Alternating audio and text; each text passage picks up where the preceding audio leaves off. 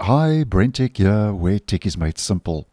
2 weeks ago, I posted that Edge Copilot now lets you add screenshots in the side panel. And there we go. And there's the little screenshot button.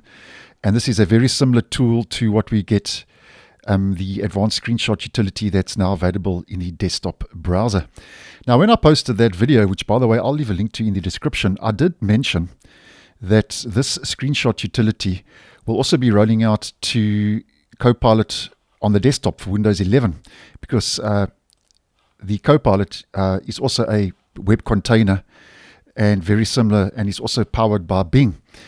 Now, here we can see that the screenshot utility, add a screenshot, is now rolled out to the Copilot for Windows 11's desktop. Now, you may have seen this in your region, you may have not.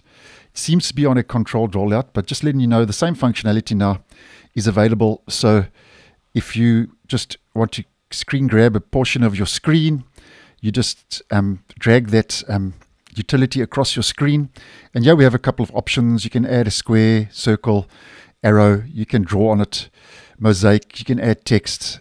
You can save. Obviously, you can save this to your local drive. And if you click on done, it actually adds that image now to Copilot. And then obviously you can ask, once that's uploaded, that may take a little bit of time, and then I'm just going to ask it what's in the image, just to demonstrate for the purpose of today's video.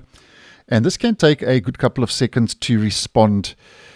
Testing this before I posted, it took about 30 seconds to respond, so hopefully this time it takes a bit quicker.